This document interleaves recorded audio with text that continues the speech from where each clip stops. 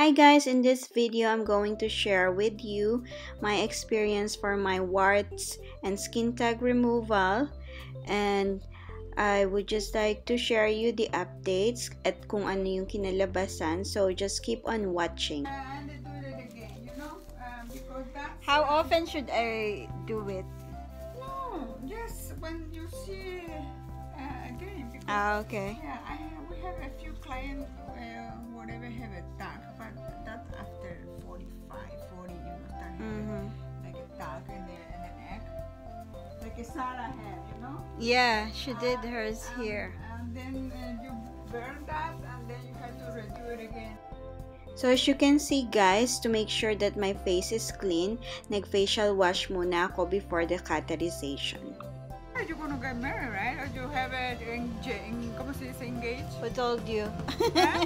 Who told you? You know? Yeah.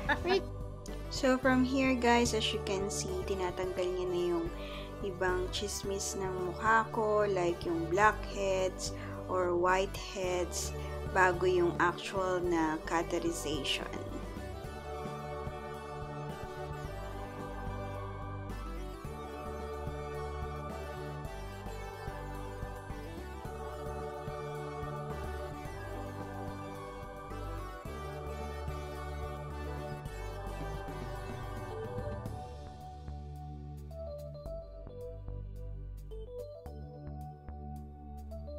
So, dito naman, naglalagay na ng topical anesthesia, which is going to last around 20 minutes bago ka mag-undergo ng actual cauterization. Pero guys, hindi na rin pala ako nyo pinayagang i-video yung removal or yung cauterization. But then, ito na yung result and meron pang natirang dalawa. So, ayan, nagdagdag ulit kami ng anesthesia.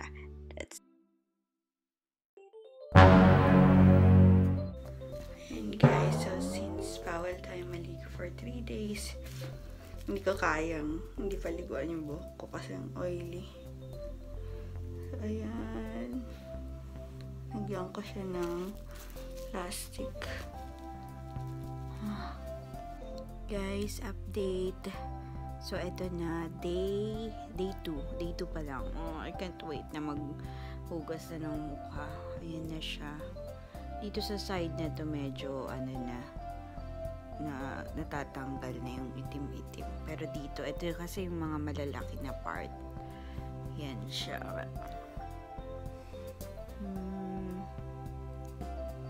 So, ayan na nga guys. So, in-advise niya ako na after 3 days pa akong wag maligo or ng buhok kasi eventually mababasa talaga yung mukha mo. Pero, hindi ko talaga kaya kasi itong buhok ko, once na hindi mo napaliguan kahit isang araw, nag-o-oil na siya. Yung talagang sobra yung pagiging oily niya. So, ginawa ko ng paraan, tinatakpan ko siya ng yung plastic, yung cling wrap. Ginaganon ko para at least hindi pero minsan na anuhan pa rin natutuluan, pero pinupunasan ko na lang agad-agad. And then, nag-advise din siya na bumili ako ng hydrochloroquine. Papakita ko na lang, binili ko yun sa Walgreens. Pinili ko yung with aloe kasi once na naglagay ka daw ng something na may aloe, napapabilis niya yung healing. So, ayan, tignan natin. I'll give you an update on the 3rd day or yung mga susunod na araw kung gaano siya kabilis mahulas or matanggal. Kasi kusa na lang daw siyang malalaglag yung itim na yan. Huwag mong tutuklapin. So, yun lang guys for the day 2. Guys, day 3. Last day na to. So, yan. Tignan nyo. Ang daming para hindi lang pumasok. Kasi hindi ako maligo. Yun lang.